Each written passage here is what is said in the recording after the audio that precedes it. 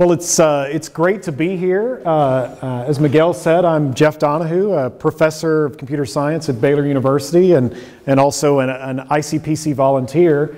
And today I want to talk about engaging collaborative competitors. So what I want to talk about is, you know, for the ICPC is centered around at its heart competition.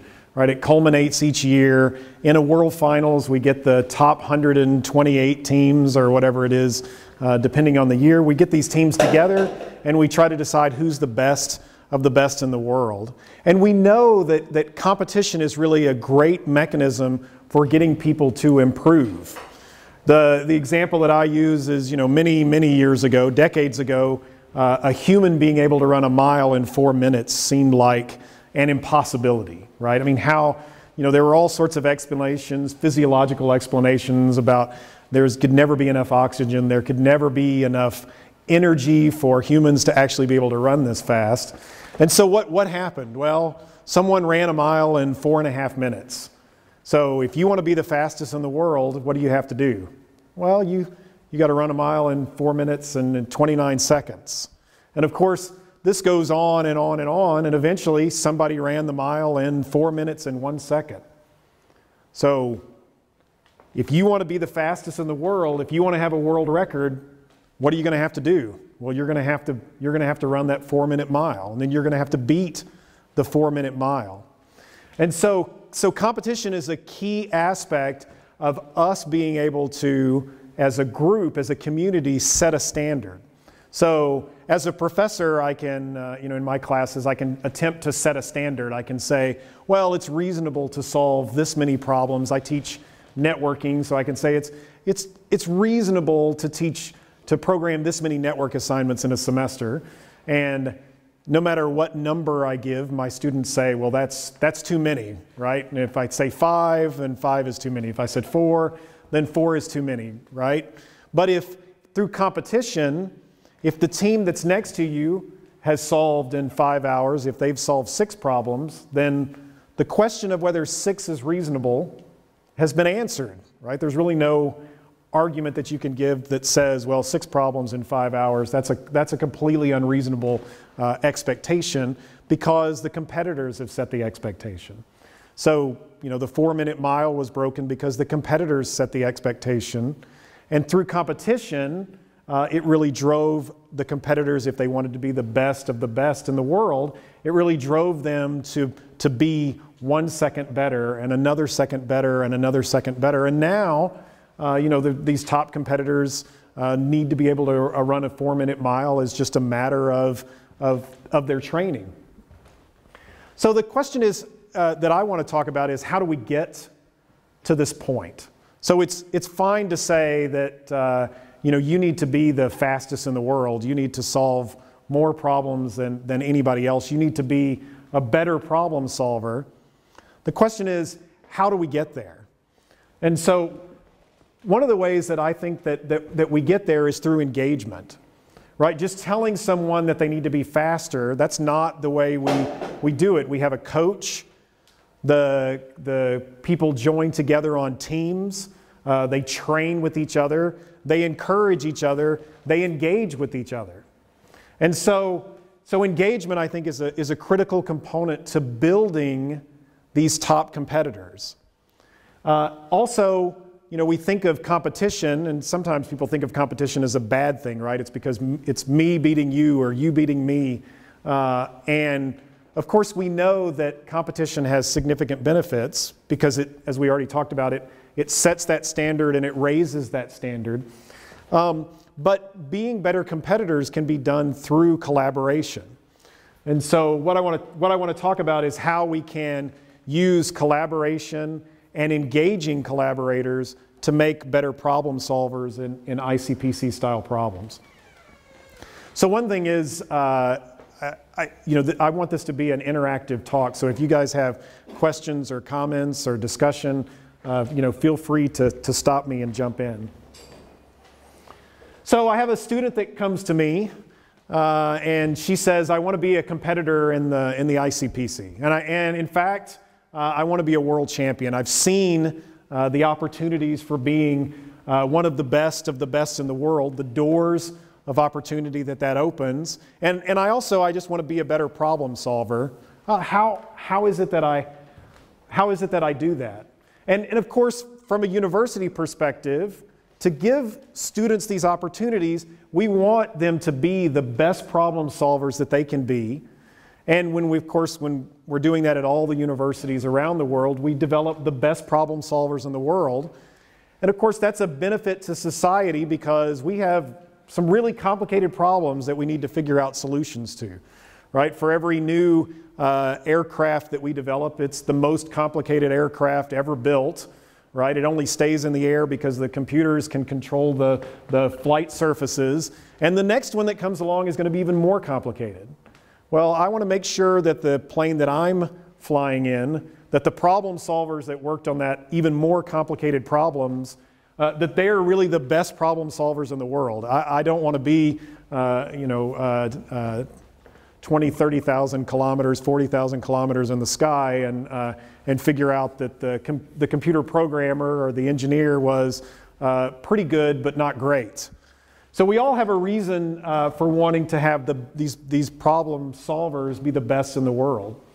And one of the things that we might set as an objective for ourselves is the average contestant at a contest in 10 years from now should be better than the average contestant now. At the extremes, it's hard to really affect, right? Every once in a while you have this, this sort of brilliant problem solver that's, maybe the best in 100 years. And so, maybe affecting the endpoints is a more difficult proposition. But if we're really coming together to build these great problem solvers, then the average contestant in 10 years from now should be able to beat the average contestant in 2015. So how are we going to do this? Well, when the student comes to you and says, how do I get started? What is your answer? So we have all sorts of wonderful technology for students to practice. But the question is, we don't want to say, to be able to practice, you have to start running, why don't you start by running a 4-minute mile? Well, that's not a practical thing to ask. Why don't you start by downloading the hardest problem ever given at the ICPC World Finals and solve that problem, and you'll be in great shape, right? Well, that's not a practical place for students to start. How do the students develop these skills? So we want to be able to provide the infrastructure, and we want to be able to provide the mechanism for those students to develop these skills. But part of the way that we do that is through collaboration and through engagement. So we don't want this to be a solitary activity. Go away, solve the hardest problems ever at an ICPC World Finals, and then come back and talk to me, right? They're going to go away and never come back. So what we want to do is we want to be able to provide an infrastructure for students to get started, right? We want to provide an infrastructure for students to be able to develop those skills over their time at the university, and continue to develop those skills over their lifetime. So how do we do this? So there are a couple of solutions to this that we use. Yeah. I have a question. You defined getting better in running in regards to time, right? You said so just to repeat what I said, we defined getting better in running by beating the 4-minute mile, right? That's how you said. How do we measure that in programming contests? Like when we say the average contestant should be better in 10 years, what would be some of the metrics we could use to gauge that? So one of the metrics we could use is the number of problems that they can solve in a fixed amount of time. Another improvement metric is, so I start off and I can do simple sequence, branch, and loop solutions, and now I know greedy algorithms, or now I know, standard search algorithms. So you can show improvement, and then how do you compare, contestants from now to then? I mean, one thing would be to give them the same set of, if they haven't already seen the set of World Finals problems in 2025 from the 2015 World Finals, you give them the 2015 World Finals problems and you say, you have 5 hours, how many can you solve?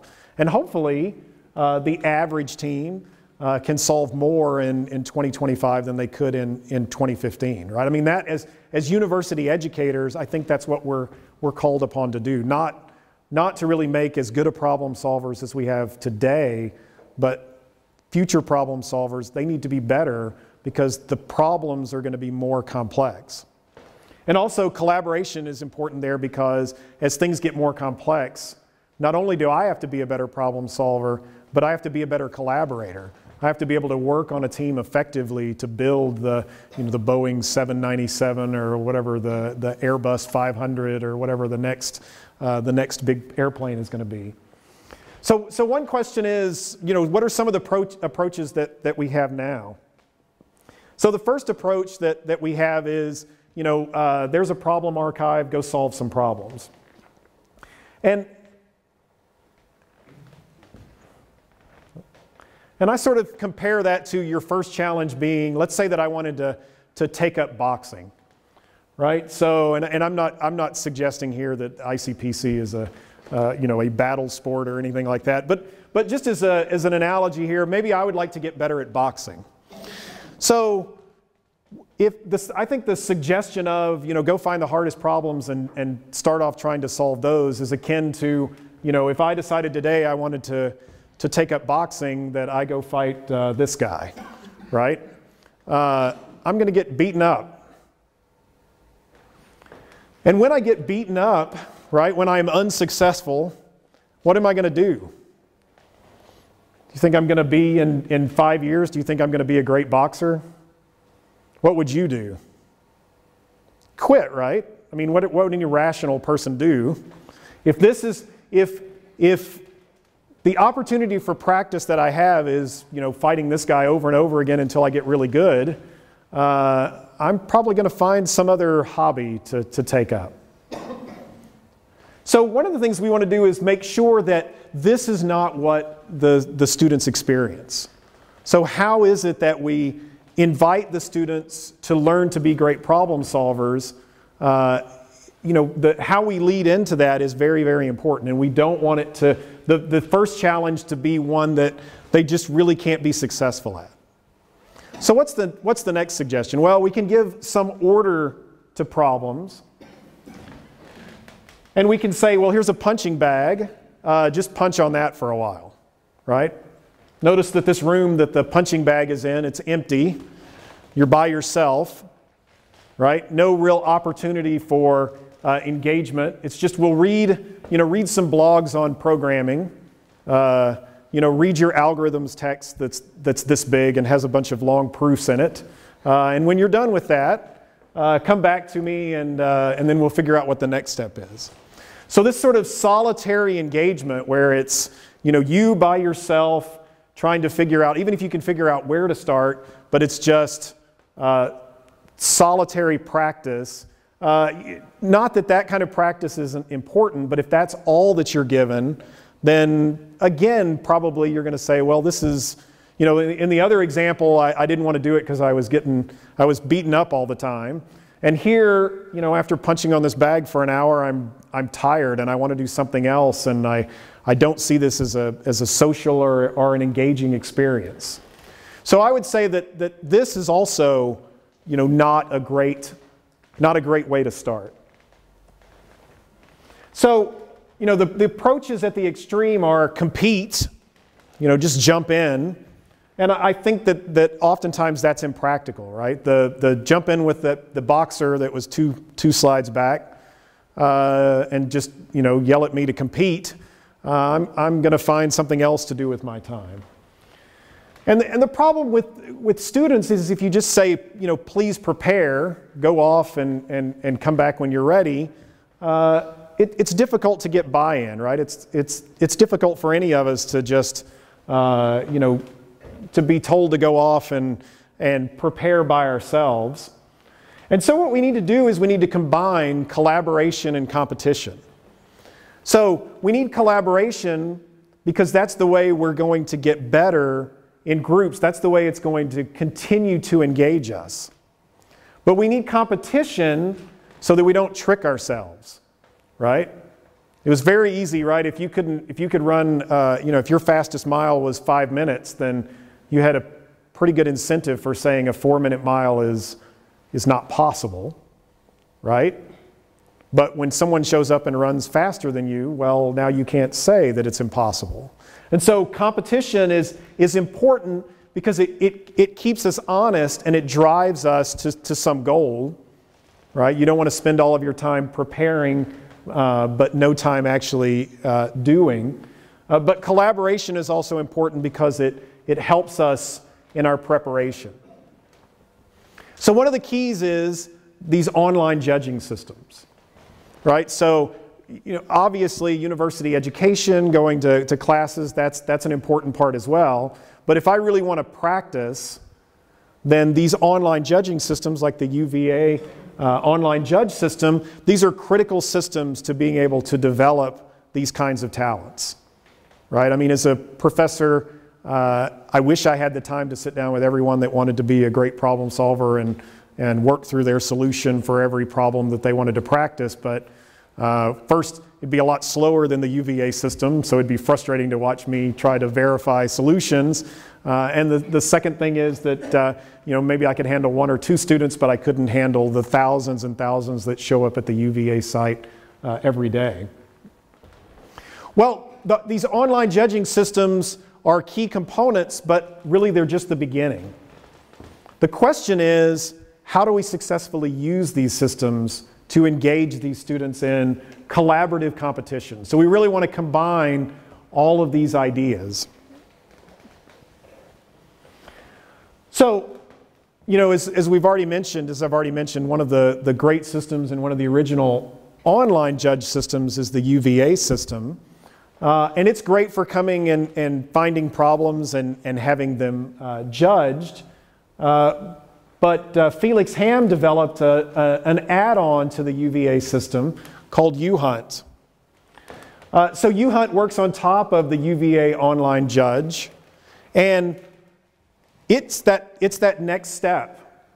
It's that step of saying, not here's an archive of problems, go try to find one to start with, which is a great start, but it is an assistance in finding the interesting problems. So, key component, the UVA Online Judge system, so I can practice problems.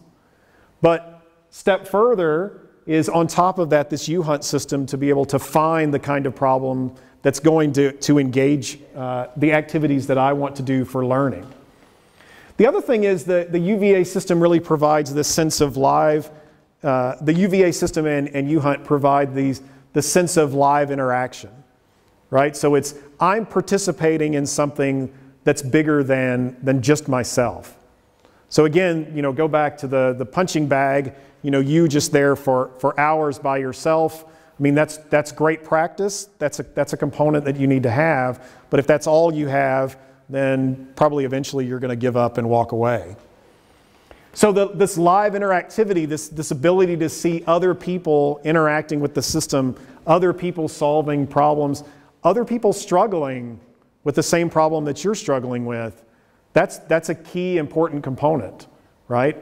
First, I know that I'm not the only one that's having difficulty with this problem. I can see that other people are struggling with it, and I can see that other people have solved this problem. I can even see that other people that struggled with this problem eventually solved it. So this is a form of collaboration, and also it's a form of engagement. So it's really this thing that draws me into wanting to be a competitor because I'm part of a larger community. So the UHunt system also provides all sorts of statistics on solution attempts. So I can see how hard is this problem to solve. Right? Is it one of the easier ones? Is everybody, when they first try it, are they successful? Is it really, really hard? Most people that try it are unsuccessful. Is it so hard that a lot of people give up, right? It's just one of these extraordinarily difficult problems. Well, what do I do when I get stuck? So UHunt enables me to engage in a user forum and ask questions. How did you guys approach this problem? I'm really struggling with this. It seems like I'm missing one test case. I can't figure it out. Did anybody get stuck like this when they were solving it? How do I move forward? Right? So again, it's not the extreme of getting beaten up, and it's not the extreme of being by yourself, right? It's being part of a community. And instead of hitting that brick wall and stopping, right, it's about engaging others in the community that have similar interest in figuring out how to get over it or get around it. UHunt also provides capabilities for virtual contests.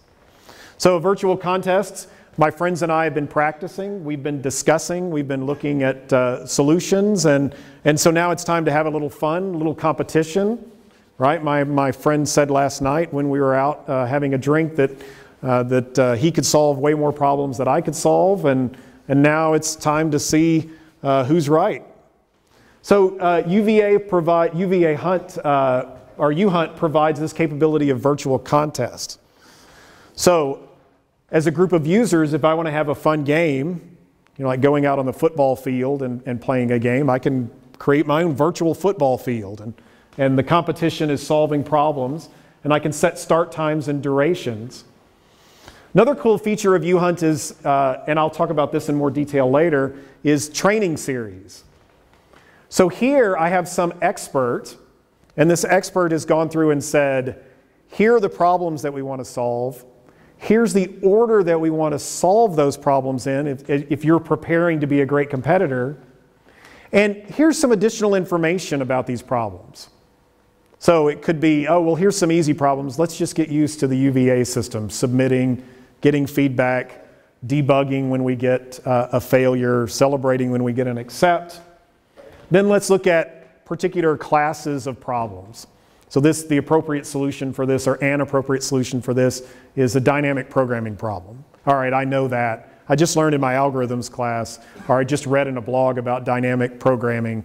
How do I apply that to this? Maybe even there's some more details on the problem in explaining how it is a dynamic programming problem. So I solve a few of those.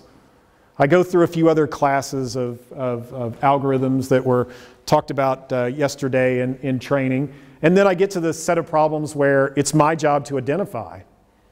So here's a problem. What kind of algorithm is appropriate? What kind of data structure is appropriate? And so the nice thing about the training series is I can organize this set of problems into a series that we can solve that rolls out a few problems at a time, that we can really collaborate together.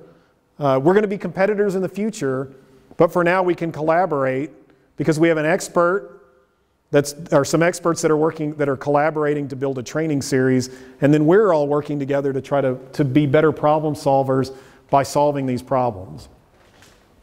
And then one of the other cool things that UHunt does is it provides an API for developers to build additional tools. I think that's one of the really neat things about a lot of these systems, including the UVA system, which really pioneered this idea of, hey, we're going to build this infrastructure, but it's not a closed infrastructure. We're going to build a foundation. We're going to build a foundation for others to build tools on top of. And so Felix, who did UHunt, said, well, inspired by the fact that the UVA Online Judge is designed as a foundation for me to build UHunt on top of, for me, Felix, to build UHunt on top of, I'm going to make UHunt a foundation. Right? So we saw some of the presentation on DOM Judge, right? And that is a platform for teaching. It's open source. It's a platform for improving. If you really want to work on it, they invite you to send bug fixes, feature requests, implement the feature yourself. Even better, right? Instead of requesting a feature, here's a great idea, and I've already implemented it for you. So one of the great things about the ICPC community is that it really has this mindset of openness. It's about building tools, it's about building capabilities, it's about collaboration, and it's about engagement. And that's what's going to keep people coming back. So here I can look and see how the progress over the years of actually accepted solutions for this problem, right? And I can see when people did this, what sort of problems were they running into? Was it wrong answer, or time limit exceeded, or compile errors? What were people struggling with? So at the beginning I said that we can have these systems, and these systems are really key components, but I think the real question is, how do we use them? And my take is that engagement through collaboration is really the key to building these great problem solvers. And so ICPC has an organization, or has a group called ICPC News. And you know, the idea with ICPC is think, create, solve, right? Those are the three logos for ICPC, with the balloon as solving. And ICPC News, we want people to think, create, and solve, but we also want them to connect. We want them to connect with each other. We want people to know about what's going on in the community. Again, this is that engagement idea. So ICPC News is a news channel. It's exactly what it sounds like. We talk about the UHunt and UVa Judge. We talk about the great contests, regional contests that go along around the world. And the ICPC News, the purpose is very simple. We have two objectives. One is to strengthen the ICPC community through engagement. So, you know, people talk about there's the contest and the contest to put on a contest. And the people that are putting on contests need to engage as well, right? They need to see themselves as part of as a great global community. And the other thing we want to do is improve the skills of problem solvers, both current problem solvers and future problem solvers. So these are the two things that ICPC News sets out to do. And let's talk about some of the ways that we do it. So social media, right? You want to engage. Social media is a wonderful platform. People are already you can build your own platform, and in some cases that's appropriate, but if you pick a platform that people are already engaging in, you know, Facebook, Twitter, or maybe for professional reasons they're engaging in something like LinkedIn, if we can capitalize on that existing platform that people are already checking, that they're already engaged in, that there's already a community on, then we can help improve engagement. We do video production, and really where that links in is the video production where we explain how to solve some of the World Finals problems. I'll talk about how we use that for engagement a little later. We do story, so there's lots of just incredible stories, how the UVA system started in 1997 and how it's evolved over the years and how many people have used it. And that's a great story, right? And people want to be part of a community that has those kinds of amazing stories. And so we look for those stories, and of course they get turned into videos. And ICPC News also does photos. So here's the photo taken by one of the ICPC News photographers of the 2015 World Champions. All right. Again, even the photos contribute to engagement, because when I see, you know, in the newspaper that the team holding the trophy over their head at the 2015 World Finals, I would like to go to a World Finals and be standing on the stage with the trophy over my head and a medal around my neck. So one of the ways that we do this with ICPC News is we've partnered with the UVa Online Judge and UHunt, and we've created the not cleverly named USolve, right? So basically stole the idea. But here the idea is that you need to solve a problem in preparation for the World Finals. So typically we run this training series, which is part of UHunt, which does the judging through the UVA Online Judge system. And the idea here is that I want to engage in collaborative competition. Collaborative competition, you can combine those two, right? People sort of think of either you're collaborating or you're competing. It's not true, right? These people are competing for bragging rights in USolve. We put out a problem a week in the training series on UHunt, and people try to solve them, and at the end of the week we're going to say who won and who didn't. But during that week, on the UVA site and in the UHunt site, people are going to engage in discussions. Hey, I'm really stuck on this problem. Does anybody have any ideas? You'd be amazed, people that are competing to be the best at USolve will actually answer questions. Yeah, really all you have to do is blah, or yeah, I got stuck on that test case, or yeah, here's this particular edge case you really need to think about. So we can engage the audience, and we can do it in collaborative competition. So here you'll see I'm going through a sequence of problems that we've done from previous years. So there was, and we're picking previous regional and world finals problems that are already in the UVa Online Judge. So there was one on DNA sequencing. And so we look for a set of problems in UHunt. And Stephen and Felix put this course together that's taught in Singapore, and they let us join into their course.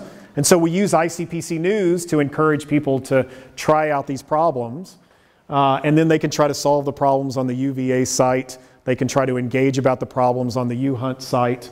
And so the DNA sequencing is an old World Finals problem that is part of this USolve series, which is really part of the Felix and Stephen series. So how do we do there? You can always see the USolve logo somewhere buried in the picture. So you can see we replaced the sunset with the USolve logo here. And this is for an island hopping problem that's an old regional problem. But we invite the group, and then once a week we roll out a problem.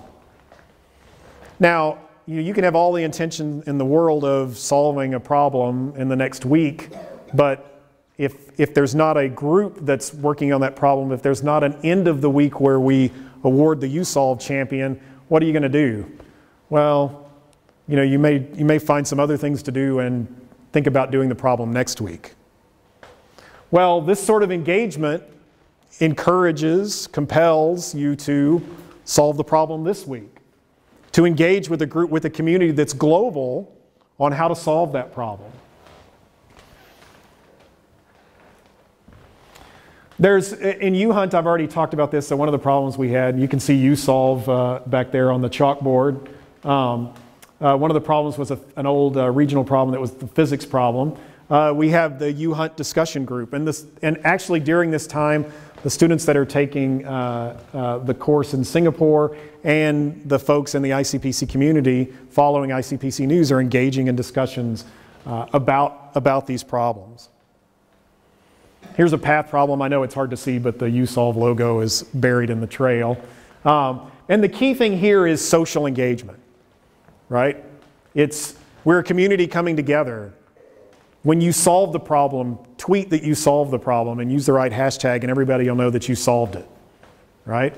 When you have questions, go to UHunt and do discussions. At the end of the week, ICPC News will recognize you through social engagement as being a successful competitor, as being the first one to solve it, as being one of the ones to solve it, the top 10. So this sort of social engagement, we hope, is going to get people to be collaborative competitors. And then, of course, in the end, there's the public recognition. So here's one of the USolve images for congratulating whoever the winner was of that particular week. So the belief is that we can use, through engagement of the community, we can use it to build better problem solvers.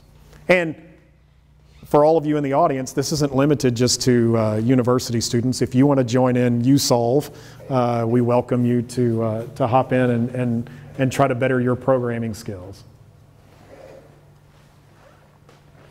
Another thing we do on ICPC News is we do coverage of World Finals problems.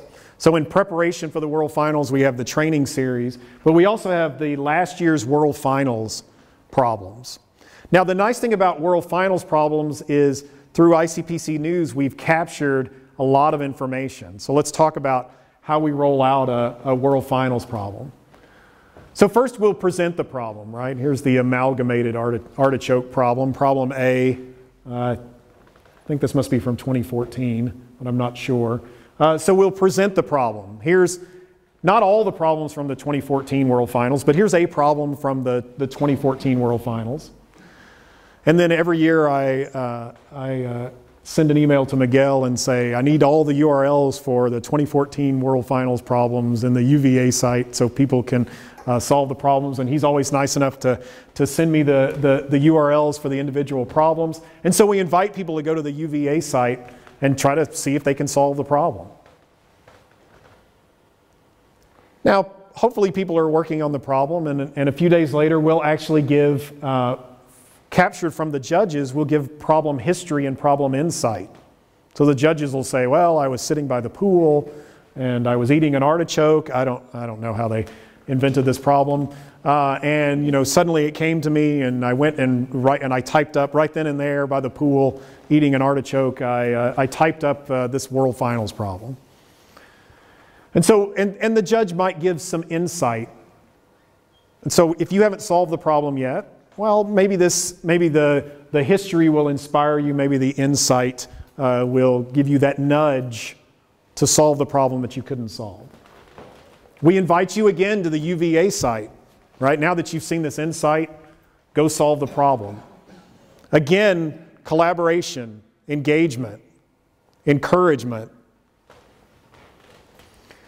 Then the next thing we'll do is the ICPC analytics team will put together a video explaining, through ICPC News will shoot a video of one of the ICPC analysts showing how at a high level to solve the problem. Oh, this is really a blah problem, and you just have to remember that, you know, this particular equation from physics, or I don't know what the artichoke equation was, but you can watch this video produced by ICPC News of the ICPC analyst that tells you, here's how to solve the problem. Not the source code, but you know, it's really just to this problem, and all you have to do is remember this and this.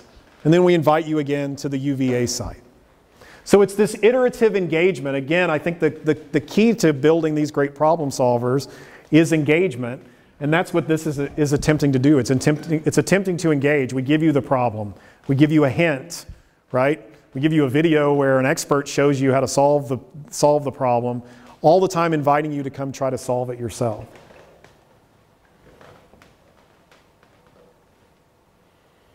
Here's another idea.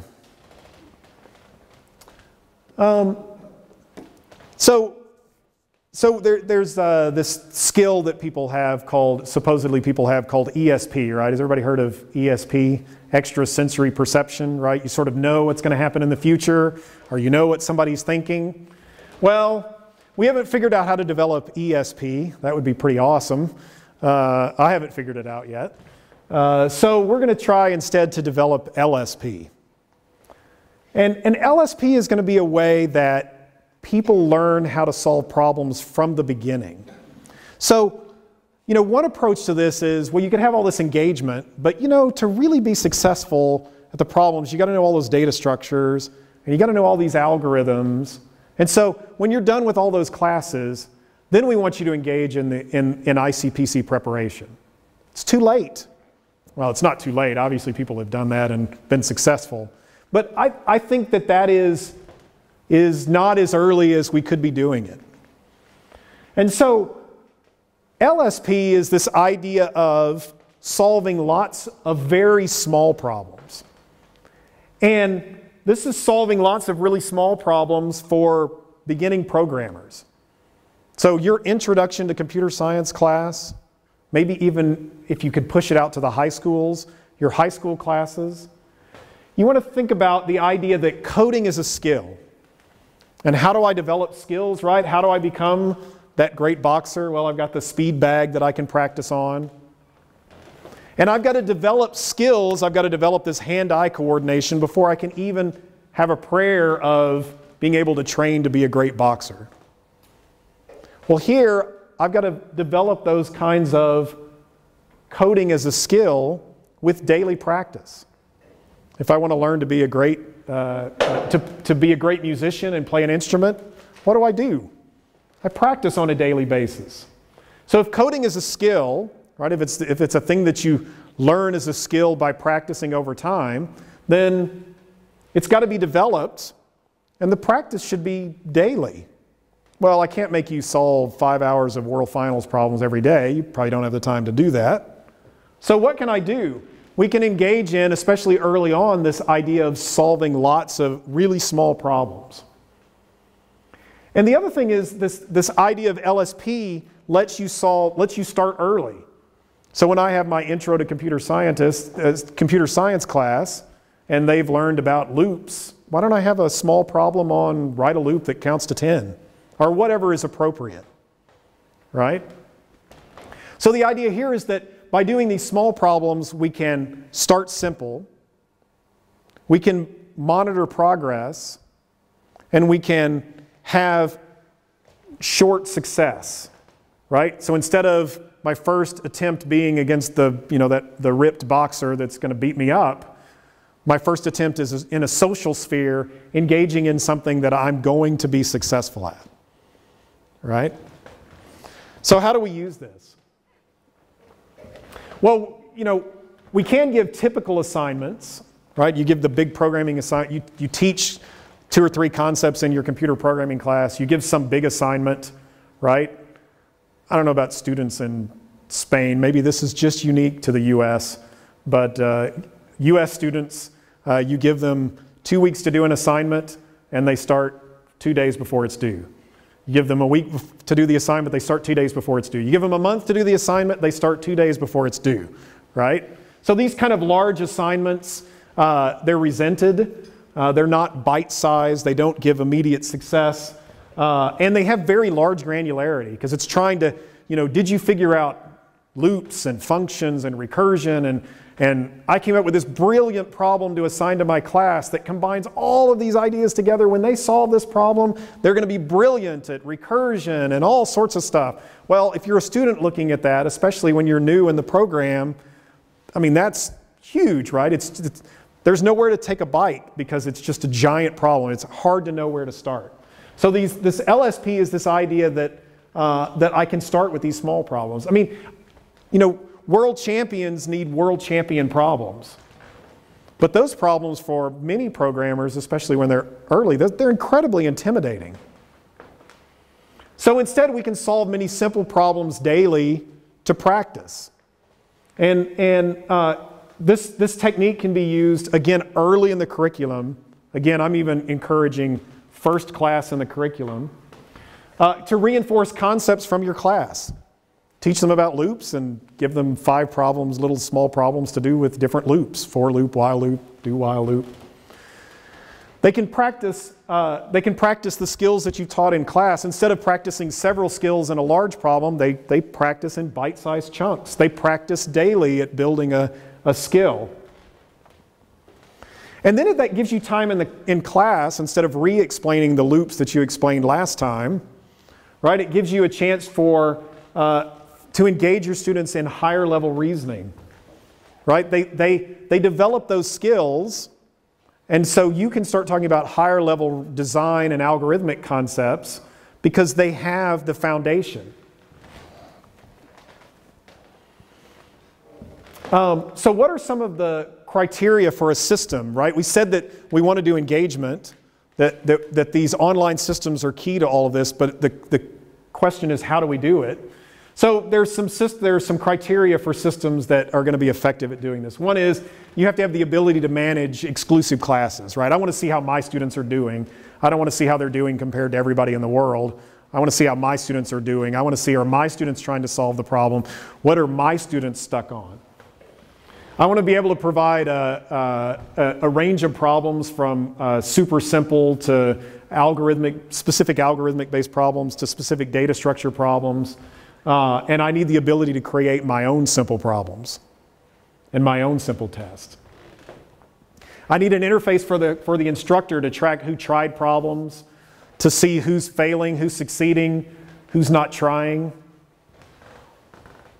And of course, I want access to the student source code. So this is a little bit different mentality than me as an individual practicing on a site. It's sort of us as a group collaborating in a class working on a site. So this LSP idea was actually pioneered by a professor at Baylor University named Bill Booth. And this is being taught, starting last summer, this is being taught in our Intro to Computer Science class. In our Intro to Computer Science class, the very first class that freshmen take, they're going to solve more than 80 problems in 15 weeks.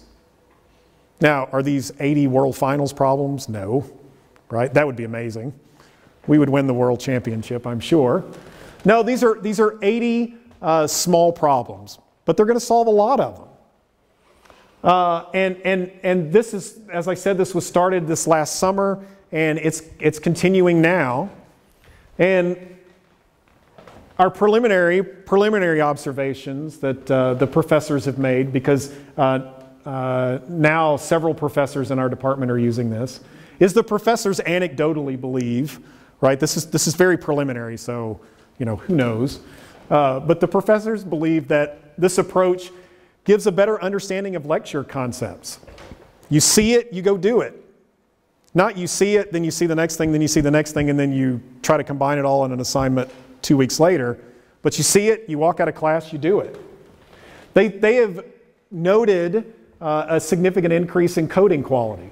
The students appear to be better prepared for instruction, for deep understanding, when in the past it was just struggling with them to get through whatever the last assignment was because it was combining all sorts of ideas. And I'm not saying that you shouldn't have the big assignments. I'm saying add this to it. And they've observed that it gives them time for more advanced concepts like design elements, not just survival. Right? How do I make this C++ program do what I want it to do? It keeps core dumping or whatever. So the performance strongly correlates in the preliminary analysis. The performance on this site for lots of small problems has shown a strong correlation to predicting the final exam score. Right? So it's statistically significant. If you look at, did they engage in solving lots of small problems? If the answer is yes, and they were successful, you can predict fairly accurately what their final exam score, and the final exam score is a conceptual exam. It's not a practicum. It's not a programming in front of a computer. It's a written exam. And for this first fall exam, 64% of the variation in that exam can be explained by this LSP performance. Right? 64% of the variation. Pretty strong correlation. Now, this is preliminary because who knows, right? Maybe the ones that did well on it, it's self-selecting. So the ones that did well on it were the ones that that enjoy this kind of stuff, and so it's not causal, it's just predictive. We don't know yet. But again, looking at these sort of anecdotal observations and some of the preliminary results that Professor Booth has come up with, it's encouraging. And it allows that early adoption of this collaborative community problem solving. I'm about out of time, so I'll skip through this quickly. We've been working, so one of the things to do this for large collaboration are really large online contests. So we've been working with Dom Judge lately to try to adapt contest control systems to push them into the cloud so they can scale up. We've been looking at container virtualization, and what we really want is, if you're willing to hold an online contest, put it out there. Right now, if you want to do that, you have to really worry about whether you're going to be able to scale, right? As they were talking last night about the UVA system and the night before the World Finals, and can we keep it running because of the sudden demand, right? What we really want is to be able to use cloud computing so that the cloud basically handles the expansion, and it does it in an automated way without really any oversight, right? I mean, I sort of think of it as the Amazon model. If you're familiar with the Amazon services, right? You give them a credit card, they charge you per CPU cycle, per byte stored, per byte sent on the network. So if you put together a contest, let's say we were to do this in the Amazon cloud, you just give them a credit card. If 5 people show up, then they charge your credit card 50 cents, right? Because very few CPU cycles have been used. And if 5,000 people show up, well, maybe they charge you 500 euros. But if you had a contest with 5,000 people, we can find $500, right? But you don't have to think about it in advance how many people are going to show up, right? Right now, you have to sort of anticipate the worst case and build out for that. That's expensive. And you only need it for a few hours. Instead, what we want to do is we want to say, don't worry about the contest. You put together the problems, you put together some great test cases, upload it into the cloud using Dom Judge as the cloud control system, and it's going to scale. You don't have to worry about it. You focus on the thing that's important, that's really important, which is creating really great problems that are unambiguous and have awesome test cases. ICPC has been developing, So we're also looking at componentizing the system. The portal is how I interact with the contest control system. The auto judge component, I have to save some state in a database, who's logged on, what are their submissions, and I need to have some sort of queue. So these are the things that we're looking at. Typically these contest control systems are all together, and we want to start thinking about these components as separate so people can work on what they're interested in. And the ICPC, we've been doing several things to try to help this, getting cloud access, working with community developers like DomJudge, providing web services for initializing your contest and reporting results, and providing third-party credentials so you don't have to give out usernames and passwords, right? You just log in with your ICPC credentials. So in conclusion, collaboration really provides engagement, and engagement is the key to really get people to be long-term preparers for problem solving. Of course, we need competition because the competition sets the standard. It raises the standard when we all compete. So how do we want to do this? We want to build a culture of skill, practice, and what I'm encouraging based on the stuff that Professor Booth has done is start early. Start day one, right? We want to build a community of problem solvers. We want people to identify with the ICPC community or the global problem solving community, because if you're part of a community, you participate in the activities that are important to the community. So we need to establish this identity. We want to build a foundation for the next level for the students to be better problem solvers, the next level for the volunteers that are building the next cloud contest control system, or the next cloud coaching system. And we want to be able to help with setting the expectation. So it's the expectation for you is going to be set by the performance of your community. And so it's really, even though we think of competition as kind of a solitary activity, or maybe just an activity with just my team, the preparation for that is very much a community engaging activity. And with that community identity, we're all going to want to be better problem solvers because my friend solved more problems than I did, and so I've got to stay up late tonight and do better.